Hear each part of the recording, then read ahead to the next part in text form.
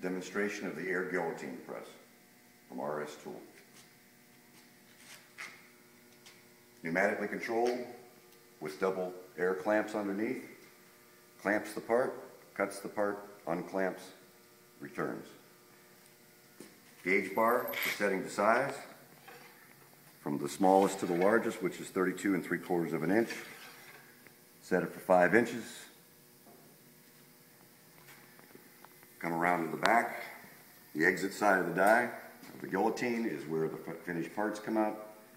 There's a punch, there's a dissection. This dissection can be removed and can be resharpened, or it can also be taken out, turned upside down, and put back in for a second surface. Both surfaces are sharp surfaces.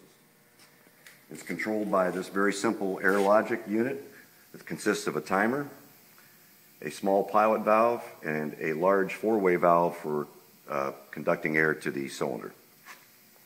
It's foot pedal operated. I will run it through a sequence from the back side. If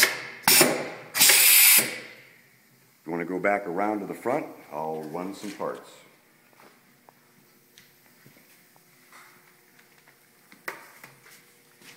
Paper product. These are sleeves. They're about 62 thousandths thick.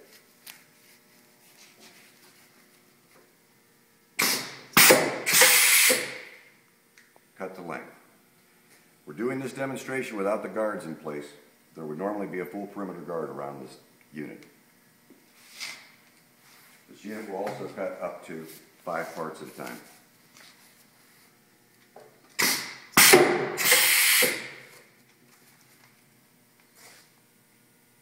Five pieces cut to length.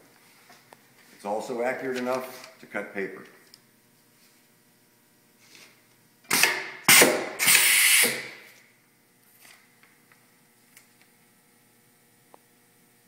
That concludes the demonstration. Thank you.